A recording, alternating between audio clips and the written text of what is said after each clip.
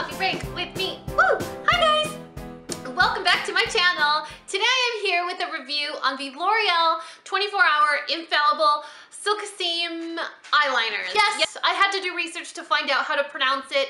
It's Silkissime, or that's how the L'Oreal commercial said it. So, this eyeliner, it's not brand new. In fact, it did come out a while ago, but it came out with like a smudgy tip on one side, and most people didn't like it. I don't know if it just wasn't popular, if it didn't strike anyone's fancy, but it really wasn't that popular. They repackaged it, redid the formula a little bit, and then relaunched them and named them Silkissime Eyeliners.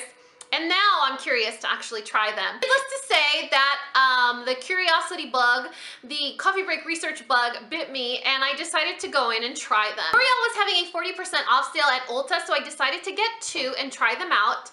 And I don't know if you guys do this, but I make a purchase and then I run to my car and I rip everything open in the car and I swatch them in the car. So I did that with these two pencils. I first got the black one and the turquoise one. And so I swatched them in the car, and I thought for some reason that they were warm because it is July and it is hot here in Dallas.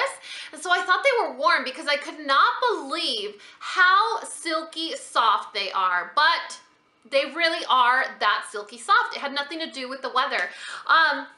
So my first instinct was, wow, it's super creamy, but this is going to melt all over my face. I got a little nervous, but I was with my mom and we were driving and we had to go eat lunch, so I just left it on my hand. And then when I went to smear it, it didn't go anywhere. So it's almost like such a velvety, soft lip pencil that when you use it, you can smear it, but if you let it set, it doesn't go anywhere. It's pretty amazing. So basically what ended up happening is we swatched the two in the car. Afterwards we went back and we got every other color that we could find at our local Ulta. Yes, we have issues. If you guys are looking for a comparison towards these pencils, a lot of people are saying there's a lot of dupes for the Urban Decay 24/7 pencils. The formula of these pencils blows Urban Decay and Jane and Stila out of the water, because the Urban Decay pencils have almost like a clay-like texture. They're soft.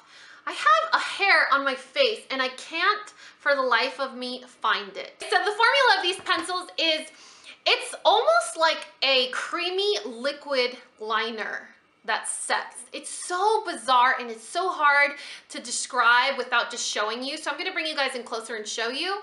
But if you were to compare it to the Urban Decay, Stila, or Jane pencils, not even close. It doesn't even compare. Those pencils are thicker and they almost have a little bit of a pull to them because they're creamy but they're thick. So when you apply them, sometimes they can apply patchy or sometimes they can give a little bit of a pull, and I don't like that. These literally just glide on your hand. It's insane. I went ahead and swatched these ahead of time on my hand just to show you.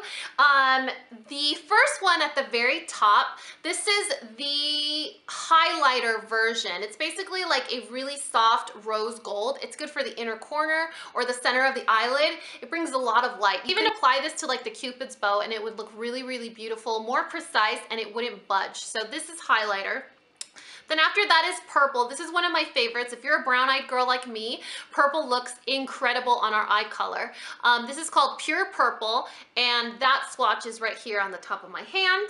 After Pure Purple is gold, and this is the one that I thought I was not going to like because I'm not a big fan of gold eyeliner, but if you guys see that gold, it's beautiful. It's gonna make you look more tan and bronzy. Then I also got Green Ivy. Green Ivy is basically like a khaki green color and it has almost like a gold sheen to it. It would probably be a good liner for those of you that don't like the stark black eyeliner but still want that depth to your eye look. And then my favorite of all of them is turquoise. Look at that turquoise. Can you guys, it's actually called True Teal. It's, oh my God, you guys, it's like pearly, metallic, beautiful. It has no glitter to it. It's just it's like a happy teal. And then I also got Cobalt Blue, and that's this color here. And I actually prefer this over Chaos from Urban Decay. I showed you guys Chaos in my summer essentials, but I prefer this one so much more. It's a lot creamier, and it doesn't have skip. When you apply it, it doesn't skip over or apply patchy like the Urban Decay one does. Then again, this one is called Prune, and this is a good color again for those of you that don't like the stark black eyeliner but still want the dark eyeliner without going as far as like applying a black. And that's right here. And then the last one is black. There were several that I didn't get. I didn't get silver, and I also didn't get charcoal because I thought I'm never going to use silver. I have a complete aversion towards silver eyeshadow and silver eye pencils. And then I didn't get charcoal because I already got Prune and black, and I thought those were already dark enough to have in my collection. But my mom did get them, and she really, really loves them. I've had these swatched on my hand for a little bit now. I swatched them before I started filming. And just so you guys could see, the pencils don't really smear. They don't go anywhere. They don't budge. I'm actually wearing the black one in my tight line and my waterline, and I have no issues with it running.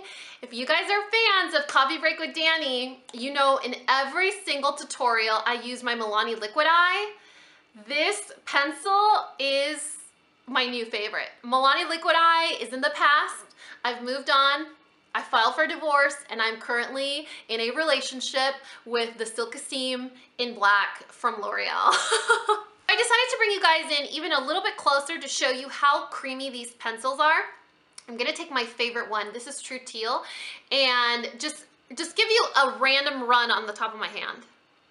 Like, no pressure. This is my right hand. I'm left-handed, just so you could get an idea. Look at how soft that is. I mean, this is crazy, isn't it?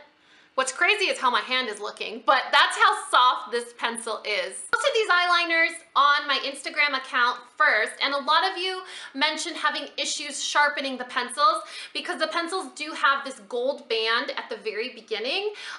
The gold band doesn't really stand out from the pencil itself, so it's not like a bump in the actual pencil, but I guess the product, the gold band itself, is harder to sharpen, but I have absolutely no issues with any pencil that I own using my Urban Decay Grindhouse sharpener.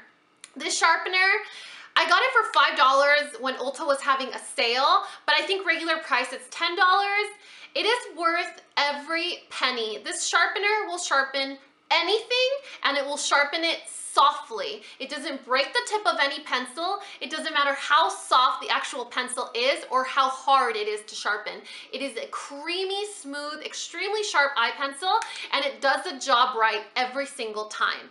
Another eye pencil sharpener that I recommend is the one from NARS. The one from NARS is only $6 at Sephora, and again, it sharpens pencils like a dream. It doesn't matter if it's one of those wooden pencils, a waxy pencil. I know like Lancome has those really weird texture sharpening pencils. They almost feel like they're made out of plastic, and they're extremely hard to sharpen.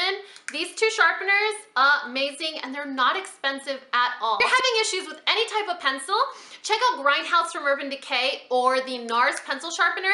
They both have two different openings for different size pencils, and they're both really great pencil sharpeners. If you guys are interested in any of these products that I mentioned, the pencil sharpeners or the pencils, I'm going to list them in the description box below. The colors that I bought, links of where you can buy them, and the price, in case you want to find out more information on your own. So all that information will be listed in the description box below. I think that's it, guys. Please let me know your thoughts in the comment section below. And as always, if you guys found this video useful, entertaining, or learned something, please give me a thumbs up or subscribe if you haven't already.